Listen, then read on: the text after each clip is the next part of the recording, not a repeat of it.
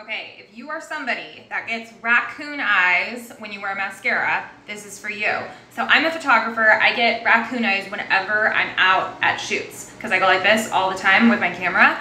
And this is the only mascara that has ever worked for me. I've tried everything and people are like, just don't wear mascara. But I feel more professional when I'm wearing mascara. I feel like my best self. So I have tried waterproof, I've tried everything, doesn't work. This is the only one that works. It's called Blink Amplified Tubing Mascara. I think any of the tubing mascaras work. And this isn't sponsored, it's just something that I want to share because now I don't have raccoon eyes. And I heard this is very common with Asian women and mascara. This is something I got from my makeup artist as a tip.